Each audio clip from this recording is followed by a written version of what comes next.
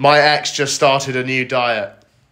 Slag and lettuce. Hello, shaggers. It is your favourite Victorian author, Slagatha Christie, aka Rufus Rice here, reporting live from the scenes of another whodunit. In terms of my ex, absolutely everyone. I'm back at the Clitterdale, the venerated fortress of the Pleasure Mound, the theatre of creams, if you will, minus Sir Alex.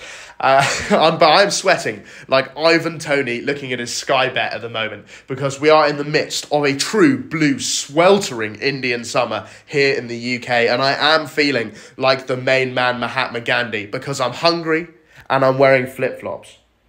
No other reason. That being said, my gooch has experienced Amazon basin levels of rainfall over the past few days. Honestly, the torrent that has formed on my taint would be a more effective shipping lane than the Suez Canal. You could sail a Nimitz-class aircraft